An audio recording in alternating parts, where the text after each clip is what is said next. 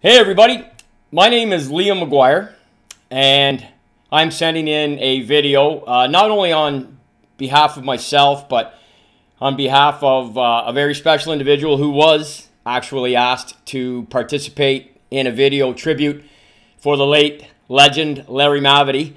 I too did know Larry, and so I hope it's okay for me to chime in and offer a couple of words. I first met him years ago through Brian Kilray when he was coaching. Of course, we all know he was first coach at Belleville when they started in the OHA, and I guess OHL at the time in 81, 82.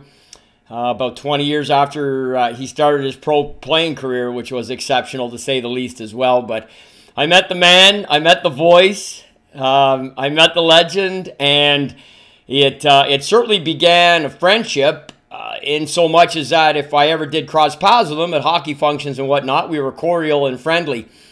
All of that changed a few short years ago when I wrote a book on this guy, Goldie Goldthorpe. William Bill Goldie Goldthorpe, who was asked to participate in a video, so I am doing this on behalf of him largely, and as I said, also myself. Goldie and Mav became great friends after first being adversaries on the ice and then later teammates, both in the WHA and in the North American Hockey League. And I happen to have the page open where they first met. So if you'd please indulge me, it's only a few short sentences, and I'm going to read them here.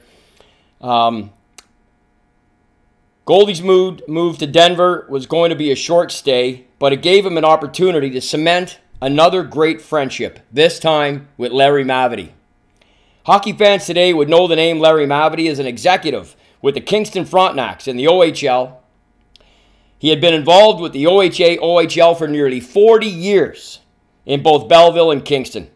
As a pro player in the mid-70s, Mr. Mavety was an excellent defenseman. He was physical. He could body check, he could fire a puck, he was tough, he was talented. He was one of the top rear guards in the WHA. Before Goldie was traded to Denver, he played against Larry Mavety and actually fought him after Larry had laid the body on a couple of Goldie's teammates. Mr. Mavety basically shrugged off the attack, protected himself, and went back out next shift and kept hitting Goldie's teammates. For those that know or knew Mr. Mavety personally, you know not much phases him. When they became teammates in Denver, they became friends and remain so to this day. And that, of course, existed right until Larry's passing almost a year ago. I've got the poppy on because we're on the eve of Remembrance Day. I've got my Canadian hockey t-shirt, which is really reflective and respective of who the man was and what he accomplished. And as I said, this is just a short note on behalf of a real legend, Goldie Goldthorpe, to another in Larry Mavety, and to his family, close friends, associates, extreme condolences. And I will finish, as I always do these, with a small toast.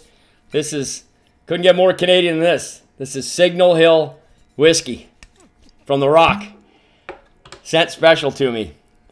So I've been saving a shot to have in memory of Larry. I didn't know when the opportunity was going to come, but here it is right here. So to his family and friends and to his memory, and on behalf of Goldie Goldthorpe, Larry, God bless you, and until we see each other again and have a chance to do this. Cheers, sir. G'day.